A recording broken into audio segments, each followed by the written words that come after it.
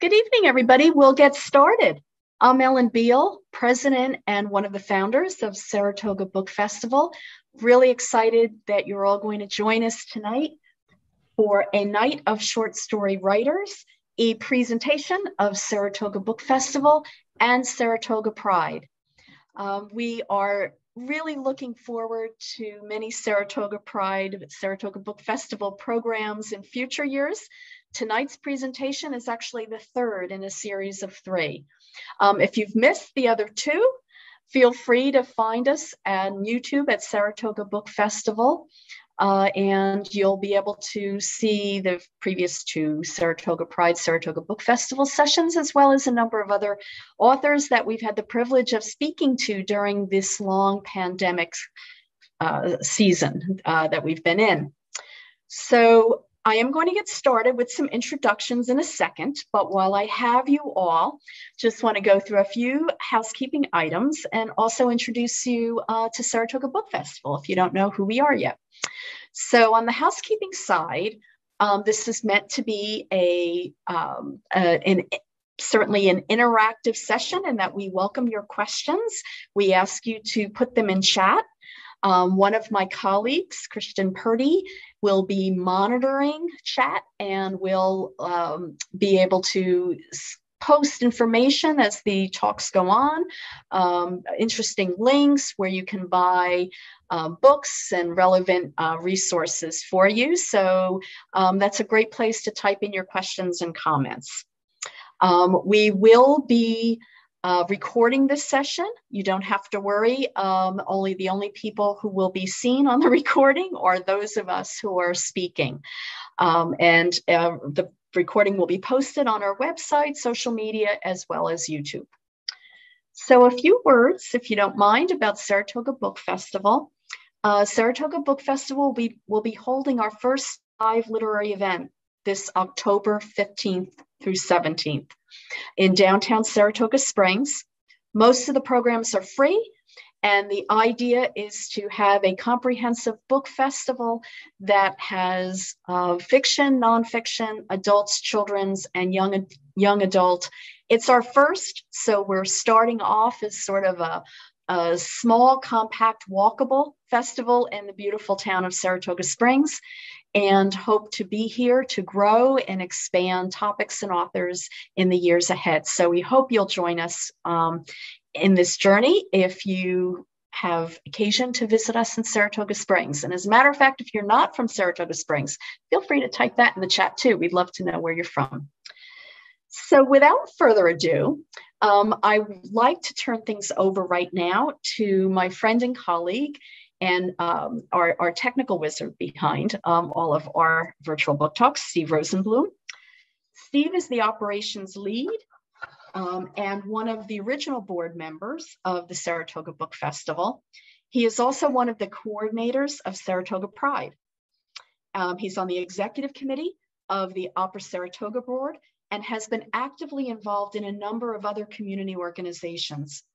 After spending several years as a special education teacher outside Boston, Steve has had a long career at John Hancock Financial Services, Information Technology, Human Resources, and Training.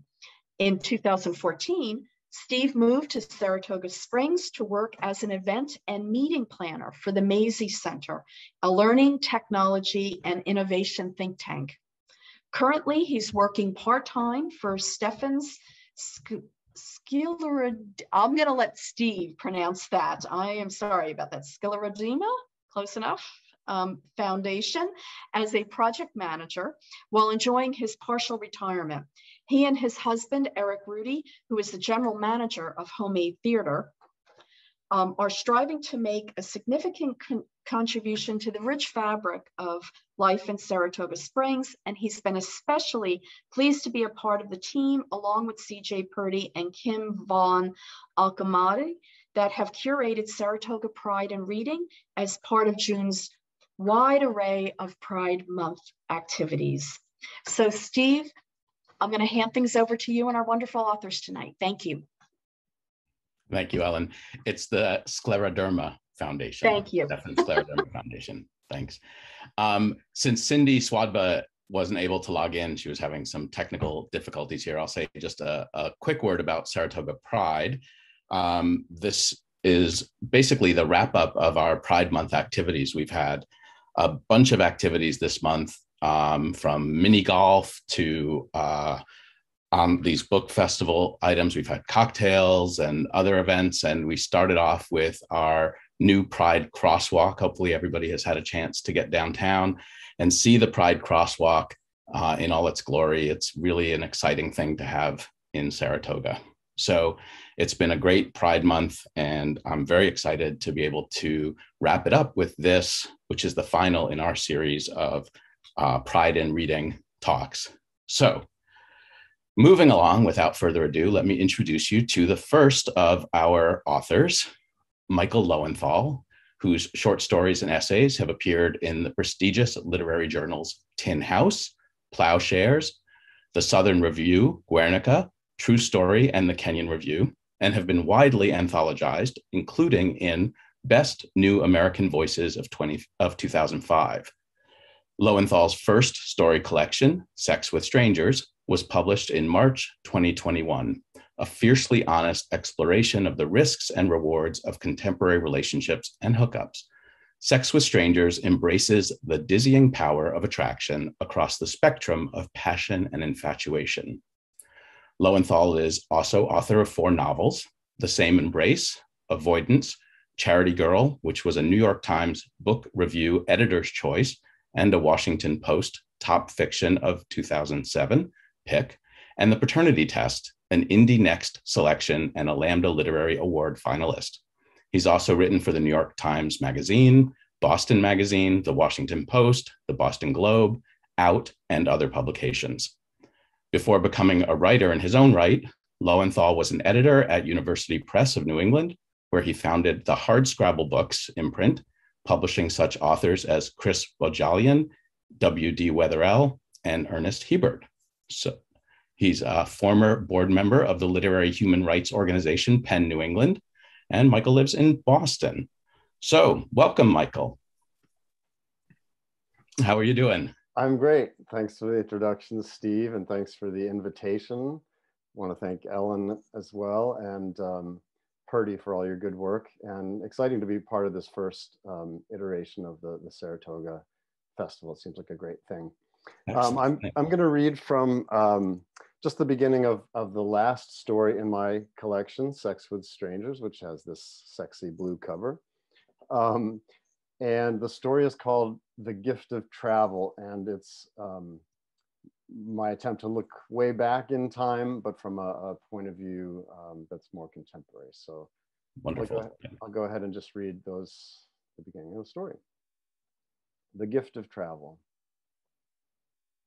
Jim kept saying he wanted to take a last blast trip together. His treat, just the two of us, my first chance to venture beyond New England. He was in hock to hospitals in Maine and Massachusetts. He'd maxed out his credit cards on smuggled Mexican meds, but he was sitting on 97,000 Delta miles, enough to take us somewhere with a strong, restoring sun. He'd hoarded the miles in the past few years before he got too sick to fly, hopping from campus to campus with his retrospective lecture, Filthy as Fuck, A Faggot Writer's Life. This was 1993. In the newly rising queer studies programs at Duke, Yale, et al., suddenly it was in to be outrageous. Did Jim truly think the trip was anything but a pipe dream? Think that he could clamber out of his frailness back to passable health and someday might jet away again? Probably not, but keep in mind his forte was erotica, his plots, like most of their genre, adamantly implausible. Picture it, Ben, he mused one day as I prepared to flush his Hickman catheter. Copacabana at sunset, my wise and worldly cock inside your twinky little bum. Sure, I said, swabbing the lumen's end with alcohol. Sounds delicious, all except the last part. Ouch, he cried. The catheter site was purplish and crepey. Had I stung Jim's skin or his pride? Still so stingy, Ben? He said, still, when I'm dying? Jesus, don't you want me to die happy? I want for you not to die, I said, but maybe he didn't hear me. Tell me this isn't about your pledge to Thomas, he said. St. Thomas, martyr for the cause of monogamy. Thomas was my boyfriend, or had been for 5+ years since we were college freshmen. 9.5 weeks ago, he'd moved to San Francisco to take a wetlands restoration position at Point Reyes, but really to put a continent between us, a trial separation, while Thomas considered my bid to win him back. No, said Jim. Oh, I see, it's me. Then, Ma, he barked, turning to Betty, who sat in the bedside armchair. Ma, can you believe this kid's cruelty? His mother eyed him over her bifocals. Oh, Jimmy, she said, her voice plump with disapproval, as though he'd asked for a second bowl of pudding. Then this Republican former librarian of Brockton, Massachusetts, this rock-ribbed, churchy-voiced octogenarian widow said, leave him be, for heaven's sake. He doesn't want your cock. Betty was right. But the problem wasn't that Jim was dying or what he was dying of. I hadn't wanted him even before the AIDS had gone full-blown. Nor was it that he was unalluring. When he was healthy, Jim had had a thrillingly hard handsomeness, and even now eroded to the essence of himself. Even now he sizzled with charisma. Who could resist the scrumptious clash between his courtly looks and his smutty disposition? I could, apparently. Jim had published a story of mine in one of his anthologies, a show of faith in a fresh from college writer. This led to flirty postcards, then a phone friendship. He lived in Portland, Maine, I in Boston, and finally to his hiring me as an assistant.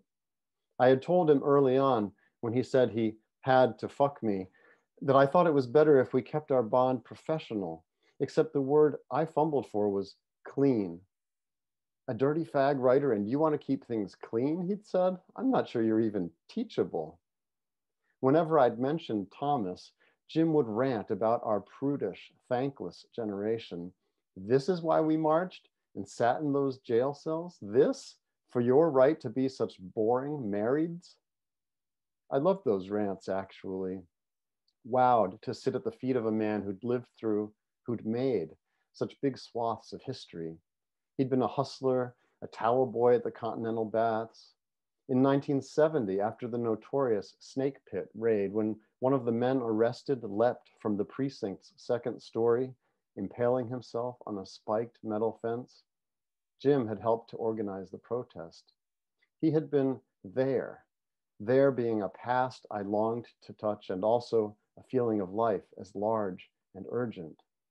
So why then? Why had I resisted? He was my mentor. I wanted him to want me for my writing. Plus, wouldn't our sleeping together have seemed too neatly plotted?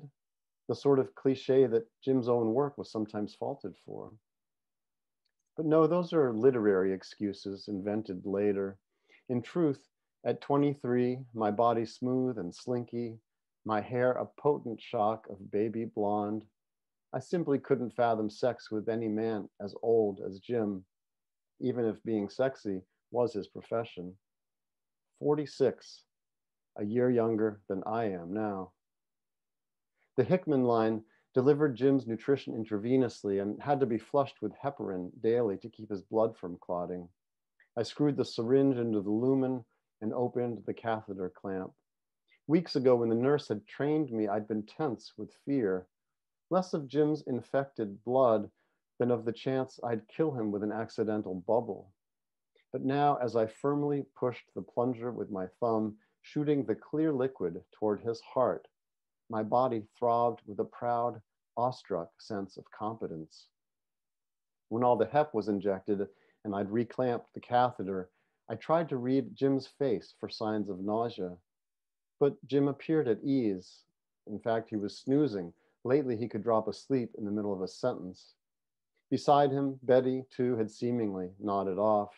I sat there in the gloam of Jim's cloyingly stale apartment, amazed by how unamazed I was. He was the first person with AIDS I'd ever helped to care for. And when I'd started a year ago, I had expected stink and gore and sobs, but sometimes it was only this, a silent, sleepy room. Padding to the trash can with the used syringe and swabs, I was jarred by a ghoulish, hissing voice. Had it said sorry? I spun around and there was Jim, devilishly grinning. Sorry, he hissed again, then cackled. You'll be sorry, you never let me fuck you. So I will leave it there for now, and very excited to hear Joe Okonkwo read. I love his book, and it's an honor to be sharing this billing with him. So I'm now going to go off camera and listen attentively. Thank you, Michael. That was awesome. Wow. All right. Let me introduce Joe Okonkwo. So Joe's debut novel, Jazz Moon, won the Publishing Triangle's prestigious Edmund White Award for debut fiction, and he was a finalist for a Lambda Literary Award. His short stories have appeared in Newtown Literary, Global City Review, the Piltdown Review, the New Engagement, Storychord, Shotgun Honey, Love Stories from Africa, Best Gay Stories of 2015, and Strength. His short story, Cleo, earned a Pushcart Prize nomination. His latest story collection, entitled Kiss the Scars on the Back of My Neck, will be published by Amble Press soon, and noted author William J. Mann has lauded the collection as a remarkable examination of the human condition. Okonkwo has also served as prose editor for the Newtown Literary, a journal dedicated to nurturing writers from Queens, New York. He's edited Best Gay Stories 2017 and has led creative writing workshops at Gotham's Writers Workshop, Newtown Literary Queens Library, and the Bronx Council on the Arts. He's also served on the planning committee for the Provincetown Book Festival. Joe is currently working on a new novel called King Gladys. He lives and writes in Queens, New York City. Welcome, Joe. Thank you. Thank you, Saratoga Book Festival for having me, and for the attendees for coming in tonight. So I'm going to read a selection from a story called Skin. It's the second story in the collection. Just a little bit of context. The narrator has just met or recently met a man that he really likes. They've had one date. It was just a lunch date, and now they're at the narrator's house the next day, having their second date. My place the next day. Ernie's coming. I'm fixing dinner. Baked chicken, fresh asparagus, shrimp. I would normally include rice or pasta, but Ernie has renounced carbs.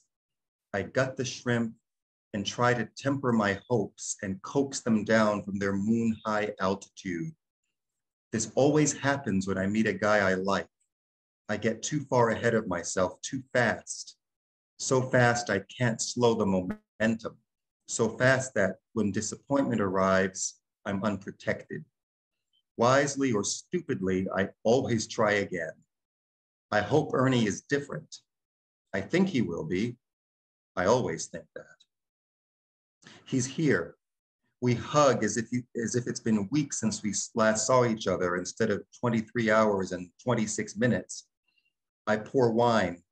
He takes a sip, then sets his glass on the coffee table like a judge setting down a gavel.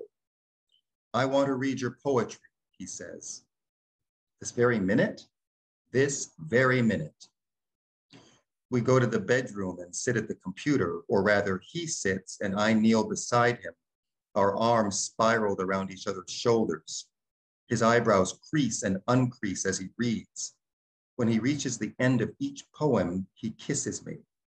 As he scrolls through the verses, I think, I'd like to live with this man one day. I put my head on his shoulder. That evolves to caressing and kissing. I thought we'd have dessert after dinner, but I don't fight this. Ernie is aggressive, which I like. He maneuvers me to the bed. We undress. I'm horrified at what I see. I expected a slender body, and it is, but with blobs of excess skin budding around his pecs and bubbling his midsection. It streams from his buttocks, droops down his back. The excess skin is wrinkly, loose, devoid of elasticity or tautness. I touch it, It's gelatinous and squishy. It pours off his body like lumpy dough poured from a bowl. I didn't expect a ripped body or six-pack abs or a high-definition chest, but I didn't expect this either.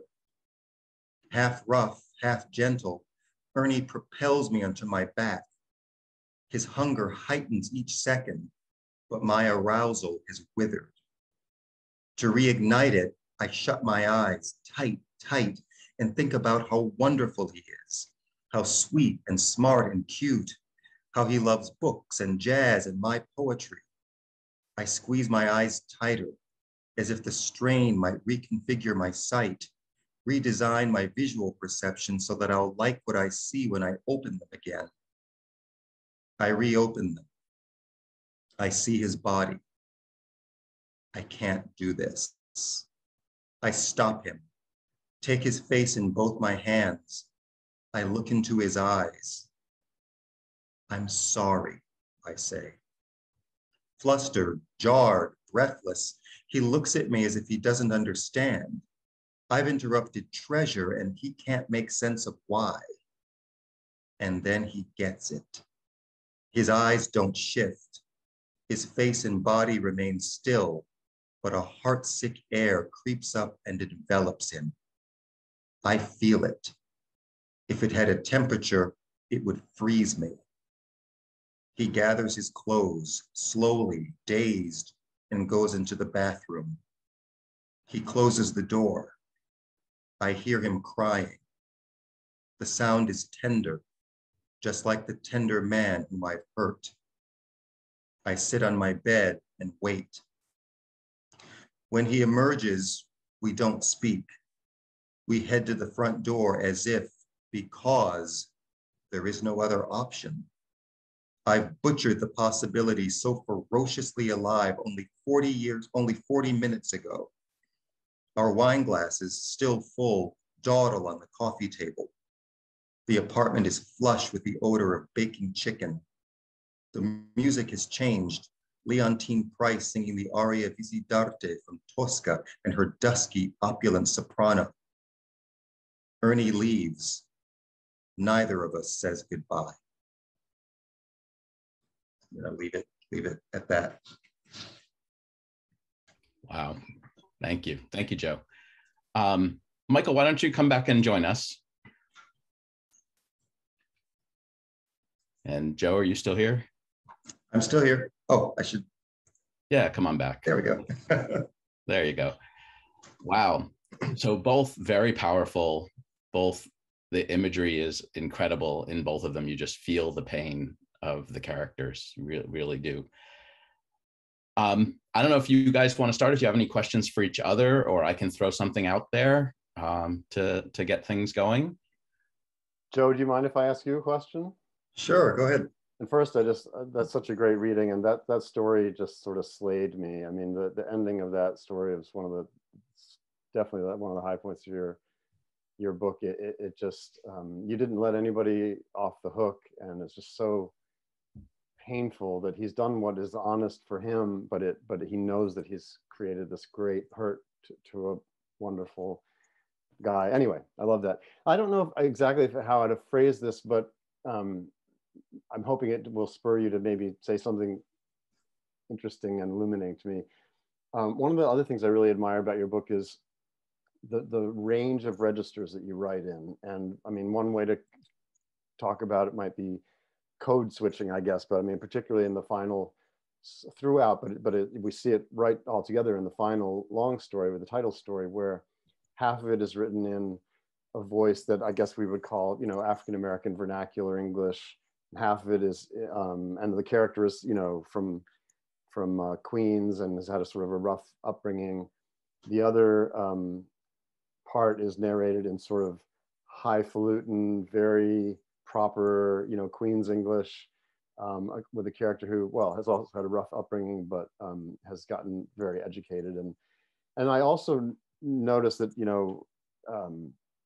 music is such a huge part of the book, and you even have a playlist at the end, and you have this range of registers of music as well. You write beautifully about jazz and some fabulous stuff about blues, but then in that last story, you seem very comfortable talking about opera, and you sort of seem to borrow from that register. And I just wondered if you could talk about how, well, first, sort of what it's like to write in different registers, and how that, what you intend by playing them off against each other, but also how does music play into that? I mean, I almost felt like the different voices are almost like the difference between, say, blues and maybe even hip hop and opera. And do you think of it that way? And do you use the music to inspire you? I don't know. I'm just curious about how the different things sound to you.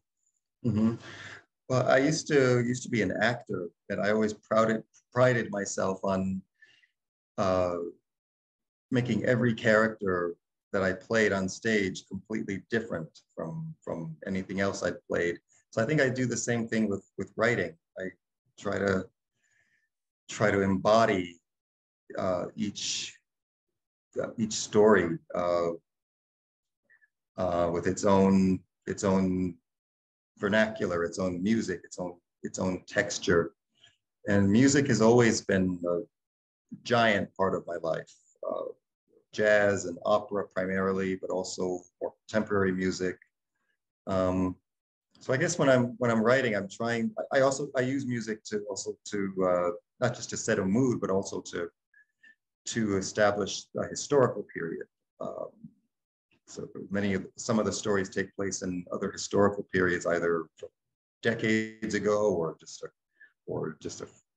more recently than that. So I use music to establish the time period. In terms of, there's a short story collection by Junot Diaz called Drown, and I read maybe half of it. And one reason I didn't read the other half of it is that I felt like I was reading the same story again and again. The characters were all kind of similar, all kind of similar situations, and I didn't feel like reading the same story again and again. So I think that's, again, one thing I'm striving for, make every story a completely different world and a completely different experience. I think it's interesting because I try to do the same thing in my book, lots of different kinds of characters and situations and even time periods. And I sort of share your view of that. But I think in the publishing world, everybody wants consistent narrative. So they often try to sort of cheat story collections and call them a novel in stories, or take disparate stories and then sort of turn all the narrators into the same narrator. I think people think that's more marketable, but I'm with you. I like a variety. Yeah, it's more marketable. Maybe that's why I had so much trouble finding a publisher. So I have a question for you. Yeah, there's some of the stories in your collection deal with topics or characters that are forbidden. I mean, for instance, Uncle Kent, which for me I think was my favorite story. I don't want to give away any spoilers, but Uncle Kent has some attractions that wouldn't be considered proper. And then there's the story Marge, and everything about Marge is forbidden. And then there's the story about the priest, the very kind of virile, attractive young priest, and it's implied that he could possibly cheat on his vows of celibacy. So I'm curious about your, you seem to have an attraction maybe to writing about the forbidden. So if you could talk a little bit about that. Yeah, I really appreciate that question. And actually, I mean, I would say the same about you and your work. I really noticed that you go to some, I mean, even in the excerpt you just read, but in other stories as well, I think you sort of embrace taboos. And I love that you give an unsanitized view of certain worlds that often feel like when they're presented, they are certain tough topics are scrubbed out of them. So I love that about your work. I mean, I wish I could say I had some grand theory about why I do it. I think it's just how my screwed up mind works, is that the things that I'm drawn to and that I think about and that I dream up when I'm, sitting alone in my room are these sort of,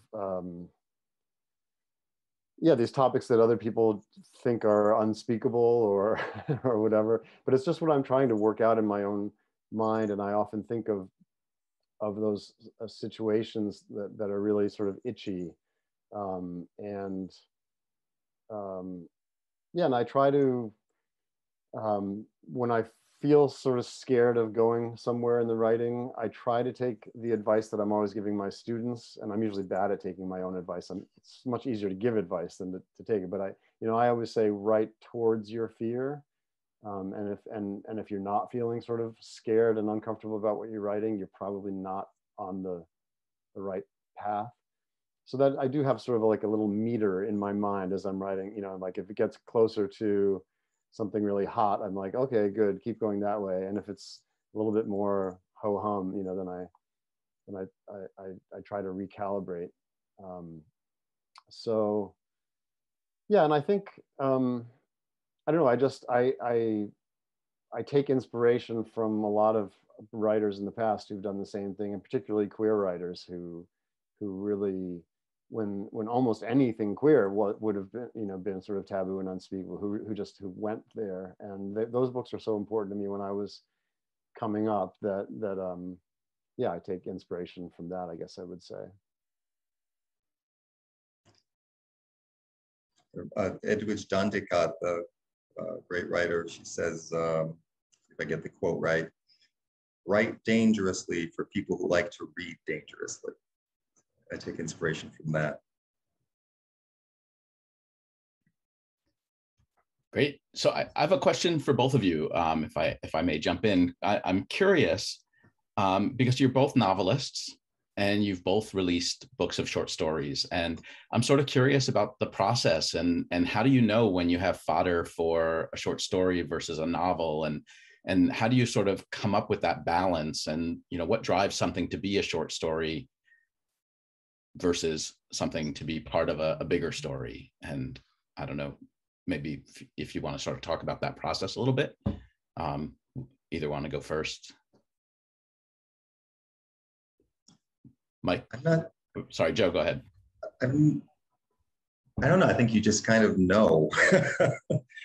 Octavia Butler, the great sci-fi novelist, said that she hated writing short stories because most of her short stories were really just short stories trying to, or not, they were novels trying to be short stories. But every now and again, she would get it right. But she felt that she was a novelist at heart. I think it's just something, for me personally, it's just something in my gut. I know, okay, this is more of a short story.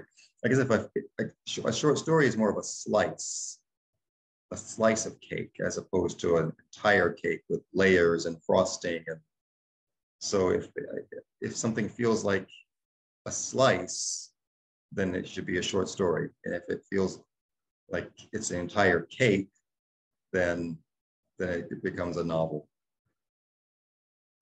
I feel the same way, and I know other writers have written a story and then they expand it into a novel, for example. I've never had anything that felt like that it could even do that in my own mind. In fact, I had a editor once. I published a short story, and he said if I expanded it into a novel, he would publish it as a novel. And I said, well, but sorry, the story ended. I mean, I wrote it and it has an end. I can't figure out how to do it. And for me, I guess it's just about the scope of the questions is maybe how I'd say it. So if I feel like sort of one major question, then I find the narrative situation to get at that question, and it's a short story. But if it's a question that leads to another question that leads to another question, then to me it feels like a novel. So I'm sort of with Octavia Butler a little bit in that stories drive me crazy a little bit because they take as much prep work. You still have to invent the whole world. You have to imagine the characters. I mean, all that upfront work is about equivalent, but then all you get out of it is a short story. Awesome. We have a question from one of our participants here. So Kim Van Alcamada, who is one of our curators and a local author and a friend here in Saratoga Springs, asks, is the research and writing process different for you when you set a story in the historical past or in the contemporary present? So I'll just throw a hint out there. Kim writes historical novels. So I'm sure she has a sort of thought on this. Kim's historical novels are beautiful and beautifully researched and flawlessly researched.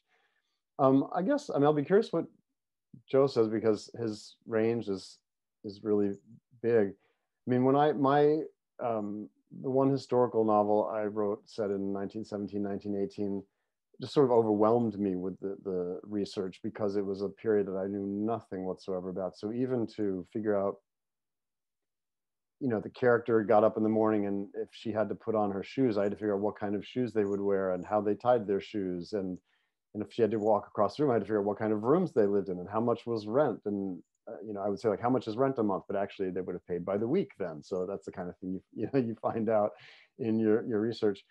I think the process is not all that different for me if I'm writing it more in the recent past. It's just the extent or the volume. So if I'm writing something set in, say, 1993, the story excerpt that I just read, I lived through that. I was roughly the same age as the character then. So, the character gets in a car and he drives from Boston to Portland, and I know the road he would take, and I knew the kinds of cars that he would have available. But there's, I think we try to hide some of the research and make it seem like we know everything. So like in that case, for example, a lot of it is very closely based on a dear friend and mentor of mine who did die of AIDS and who I did help take care of. But, for example, all the medical details in what I just read about heparin and the catheter and all that kind of stuff actually were not at all part of my caring for him. He didn't have a catheter, and so he didn't have heparin and whatever, but I had to research certain I wanted more of a medical scene. And so I spent, a lot of time researching, trying to get those details right. And I'm sure, Joe, you have the same thing, but it's like you can spend like an 8-hour day doing that research, and it ends up being 1 or 2 sentences in the piece that just give you just a little feeling of authority or authenticity. So that's for me anyway. Yeah, I think same here. When I was researching my novel, writing my novel Jazz Moon, my debut novel, I had a scene in a locker room. These hotel workers in their changing room, and I had a scene. Part of the scene that they open a locker, and I thought, wait a minute, this novel takes place in 1925. And I thought, wait, did they have lockers in 1925? And so I did, did some quick research, and yes, indeed, they had lockers in 1925 that look are very similar to our lockers today. But it's those tiny little details that can make or break a story. And if you can get the details right and get them across with, like you just said, Michael, with some authority, I think it makes it a better experience for the reader. It really helps to build that world that you're trying to immerse them in.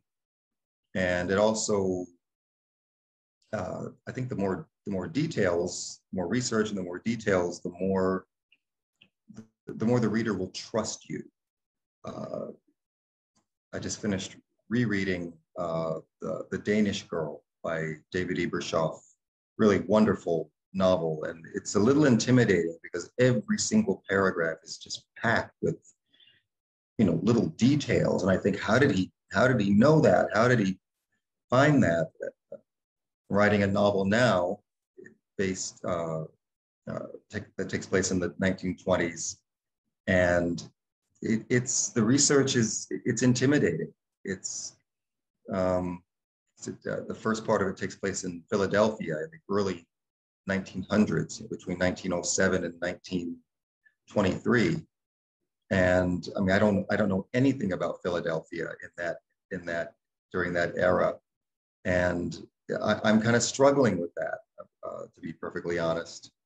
because I don't want generalities. I want the specifics. I want to know, you know, the route of the streetcar and what the houses would have looked like and how much they would have paid for this or that, or how much they would have earned, you know, at this or that job. And like you said, you do all that research, you know, 8 hours of research for a couple of sentences, but it's worth it. I was just going to say, it's funny you say you want to know the route of the streetcar. When I was researching my novel Charity Girl, the historical one of my, and this was before Google and all that, it was a lot harder, which I know David, who wrote The Danish Girl, also faced. You know, he wrote all that pretty much before we had all the internet stuff. But one of the great finds I had for that was a little book that was for like the 1917 New England hardware dealers annual meeting. When they came to Boston, and when you checked in for that meeting, the Hardware Dealers Association, whatever, gave each of the participants this little book, which was sort of like a little guide to Boston, and it had streetcar maps and everything. And it was just a gold mine. I just stole everything from it. You know, I love that kind of stuff. I mean, the other thing, maybe you can find some of this for Philadelphia. I loved finding first-person memoirs and novels and stuff published at the time, and then you pick up just the rhythms of the speech and stuff like that, and even that can be as good as a particular detail. I found. Right, and thank God for the internet. I don't think I'd be able to write a historical novel if it wasn't for the internet. So do we have time for a little more reading? I think we'd love to hear from you if you have a little more in you. Joe, do you want to jump in this time and give us a little snippet of something? So this is from a piece called "You Can't Do That" to Gladys Bentley. Gladys, some context. Gladys Bentley was a blues singer and pianist and Harlem Renaissance icon during the 1920s and 30s. And she was also openly lesbian. And she claimed to have married a white woman in an Atlantic City civil marriage ceremony. And she also dressed like a man, both in her private life and on stage. And so this scene takes place with her when she's performing in a nightclub called the Clam House. Gladys's fingers hopscotched across the piano keys, smashing out notes dunked in blues and dripping rhythm. It was her first song and her first set of the night. Her eyes hadn't yet adjusted to the dark club, the stage light's blinding glare. She couldn't see a thing outside the stage, but her explosive smile blazed as she winked and waved and nodded at folks in the crowd like she could see every face. They were too drunk to know any better. 8 years into this craze called Prohibition, and folks still acted like Saturday night was a bountiful Christmas with the overflowing gift of bootleg liquor, especially at clubs like the Clam House, where Gladys Bentley reigned, enthroned at the piano, moaning raunchy, sophisticated, bluesy jazz and jazzy blues from 10 p.m. till dawn. Her clothes were as sophisticated as her music. No gowns or feathers or horsehair wigs for her. No, sir. Gladys manned it up, all 250 pounds of her, in sparkling white tucks and tails, white shoes, and white shirt and bow tie, all of it crowned with a tall, cock-angled top hat. Elegant white, dressing elegant brown. She was dapper, dashing, debonair. At heart, Gladys Alberta Bentley was a gentleman. Her backup band pumped and bumped, ornamenting Gladys's piano, lifting it till the melody soared. Gladys moaned out some lyrics. My brown bowl's full of berries, they're so ripe and juicy sweet. My brown bowl's full of berries, they're so ripe and juicy sweet. I stick my fingers in my berries. The juice knocks me off my feet. Someone licked my juicy berries. Lord, child, I had a fit. Someone licked my juicy berries. Lord, child, I had a fit. When they said, I'll stop it, Gladys, I said, please, oh please, don't quit. Her eyes had adjusted now. The clam house was packed, a cacophony of color. Whites up from downtown and Negroes down from Stryber's Row and Sugar Hill. Men in suits and tuxes and chicks in flapper dresses with long strands of fringe drizzling off every inch.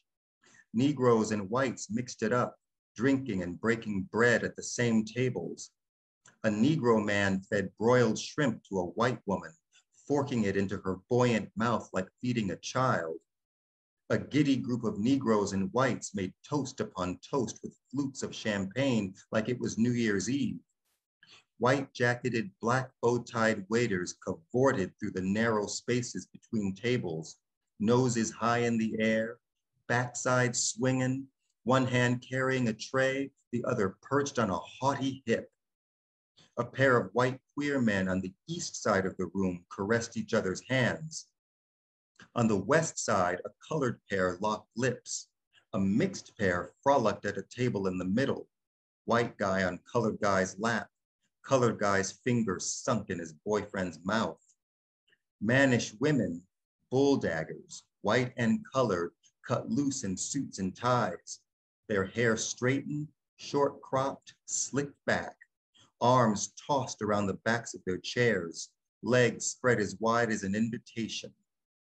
Negro drag queens and white drag queens held court in breathtaking regalia, made up like movie stars, styled wigs glistening, and those girls' gowns were more chic than anything on Fifth Avenue. The queen's curvaceous legs were crossed at the knee and swinging to the pulse of Gladys's piano. The Clam House, a rollicking black-white island oasis set back from a brutal mainland. It was protected, oh so thinly, by the inhabitants' madness for sex, their craving to cross boundaries, and their determination to desecrate taboos, and all of it galvanized by the inhibition-lowering magic of bootleg liquor. The place was packed all right. Every eye was glued to Miss Gladys Bentley. Of course, how could they not be glued to a 250-pound colored bull dagger smashing out blues? The spotlight made her smolder like a beacon in her all-white getup as she dished out bawdy blues. Got a deep hole in my floor.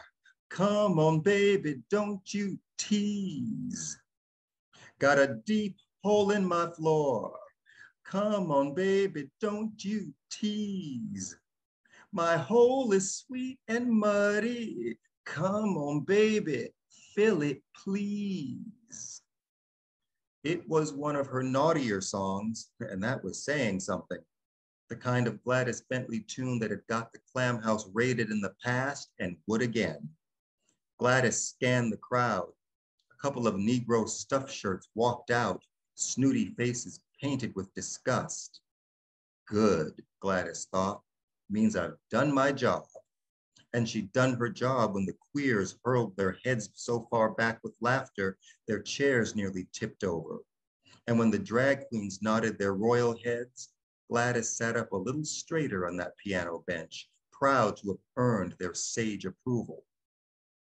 Most of the white folks reacted like white folks usually did, squealing like brats electrified by a delightful terror in a Halloween haunted house. It's why they flocked to the Clam House, why they braved their way to Harlem, to be scandalized by the antics of wild and exotic Negroes. It was Gladys's duty to give them what they came for. It was her pleasure to provoke, offend, shake shit up, antagonize the stuffed shirts, challenge the highbrows who thought they'd seen and heard it all, disrespectfully let them know that there was no such thing. If you're good to me, baby, you can slide down my muddy hole. If you're good to me, baby, you can slide down my muddy hole. So stop clowning, baby. Come send Gladys to her soul. She pummeled the piano in an extended interlude, a transformation from bawdy blues to rip-roaring swing, from tongue-in-cheek irreverence to jazz combustion. Gladys closed her eyes, whirled in the music, got fucking lost in it. Thanks. That's awesome. Thank you. Thank you. Joe, I just have to ask you, are those actual lyrics from her and from then, or did you write those lyrics? I wrote them. I Googled and I couldn't find them. Those are such fucking amazing lyrics. I can't even begin. They're just so good. Thank you. They're modeled after actual blue. There were a lot of blues singing ladies in the 20s who sang raunchy, double entendre songs. Like people like Bessie Smith and Ma Rainey were very famous for that. Yeah, I love those, and it's my highest compliment I can pay you that I Googled to try to find those lyrics. Awesome.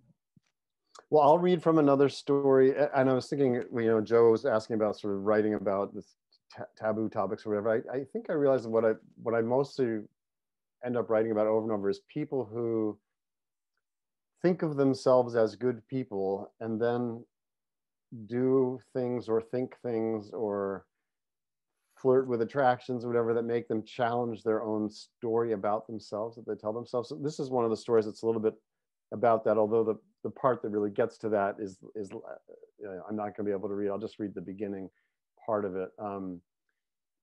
And it is called Thieves.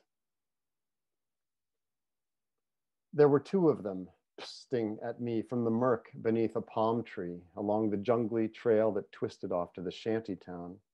In grubby board shorts, shirtless, the slim one sat with a towel around his shoulders.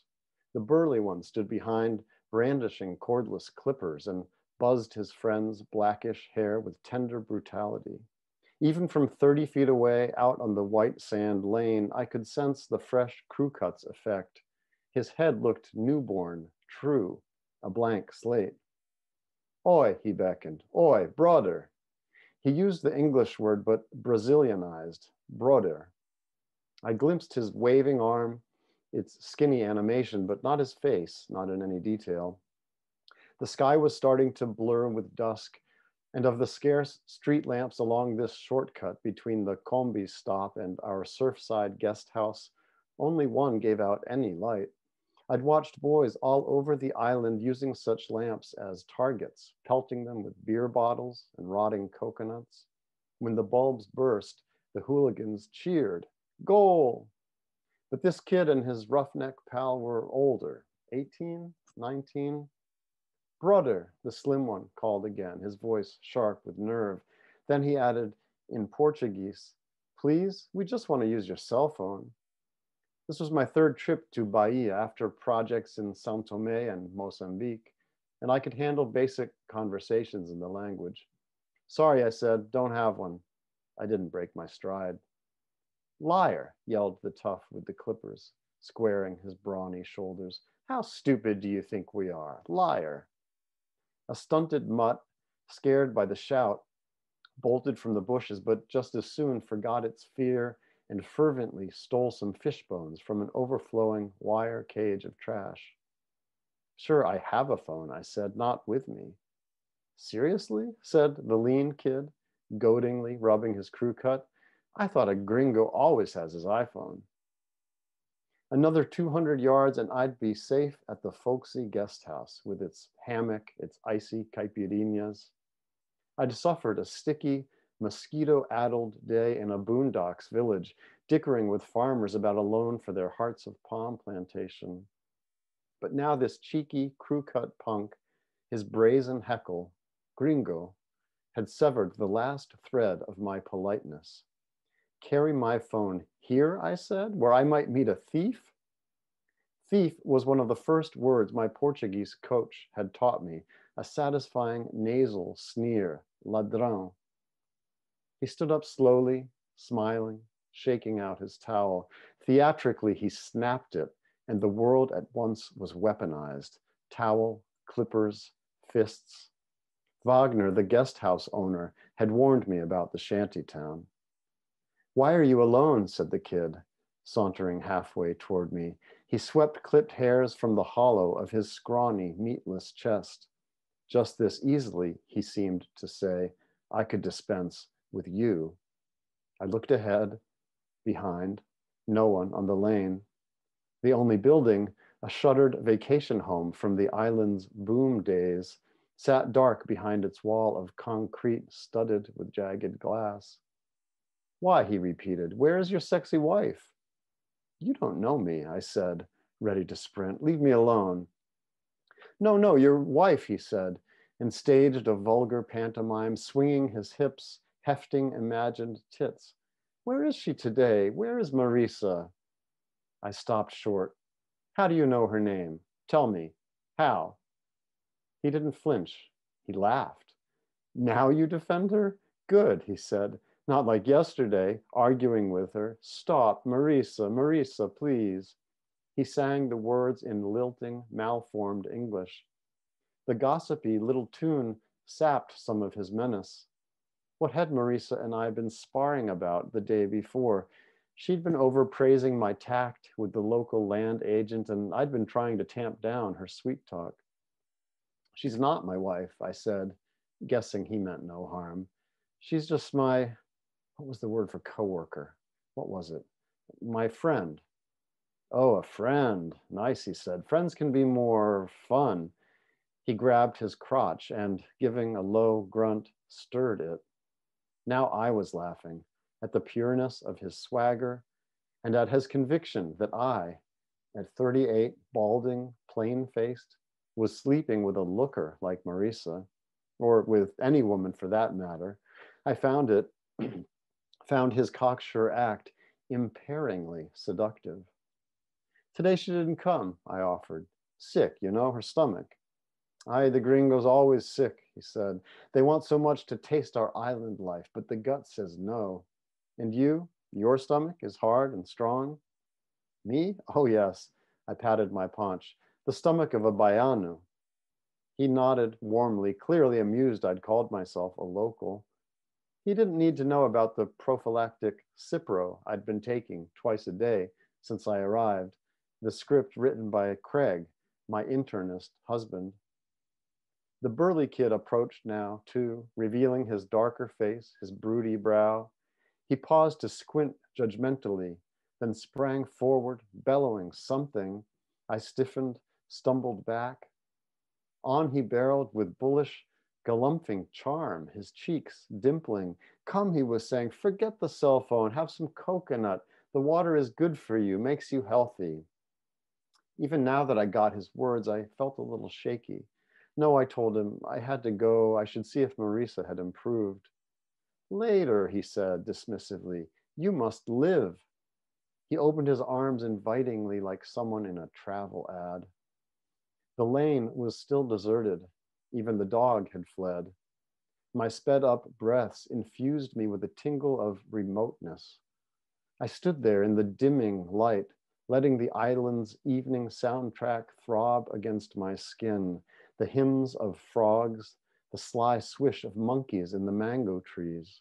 From down the lane, the sea's endless applause. Maybe the gringo is just too something, the kid with the crew cut said, using a word I couldn't recognize. Yes, I think, said the bigger one, too something, to be with boys from the street like us. No, I said, come on, how can you say that? Well, he said, then, so? The day's heat had dissolved into a briny, pricking breeze. The air itself seemed to egg me on.